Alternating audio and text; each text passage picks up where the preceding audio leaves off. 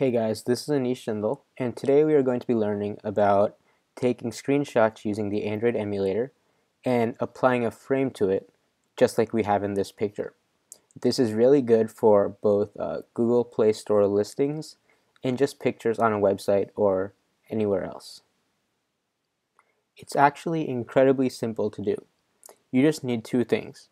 You need the Android emulator to be open, and this is actually the preview of the new emulator. However, it works the same, so yours might look a little bit different, but it's all the same.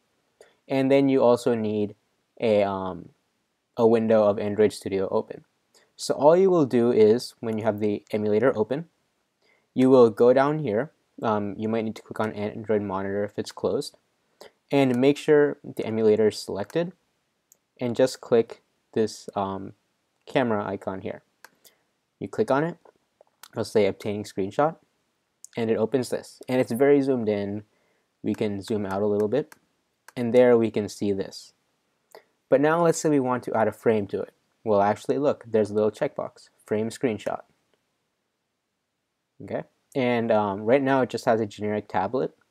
You can click on that and put one of these. We'll put next to 6p. And there we go.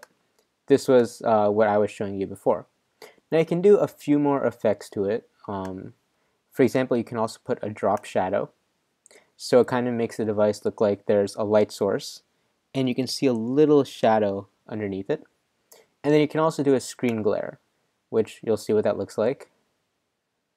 But you see there's just some glare from a light source. And you can also rotate. And even reload. So let's say the content on the screen changes. For example, let's just click go home. You don't have to do that whole process again. Just click reload, and it'll do the whole screenshot process again. And there you go. You see, well, it's rotated and stuff, but you didn't have to click the icon again. You can just click reload. And anyway, once you're satisfied with everything, you just go down here and click save, and you're all good to go.